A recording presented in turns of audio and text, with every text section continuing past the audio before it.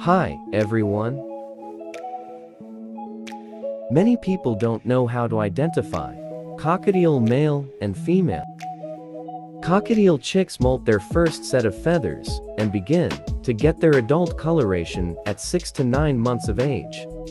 Around the same time, you may notice behaviors that will lead you to believe a chick is either male or female. There are 3 easiest ways to know your cockatiel is male or female. Number 1. Markings beneath the feathers.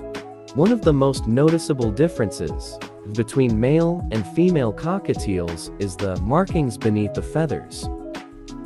Female cockatiels have strips or circles marked on the underside of the flight and tail feathers. Male cockatiels, on the other hand, just have a solid color without any markings. Number 2. Head colors and color vibrancy. In the wild, it's pretty easy to identify the gender of a cockatiel just by looking at their faces. Male cockatiels have yellow heads with a bright orange cheek patch. Females have mostly gray heads with a much more faded or diluted orange cheek patch. Number 3. Vocalization, whistling, and talking. When it comes to noise production, male cockatiels definitely take the cake.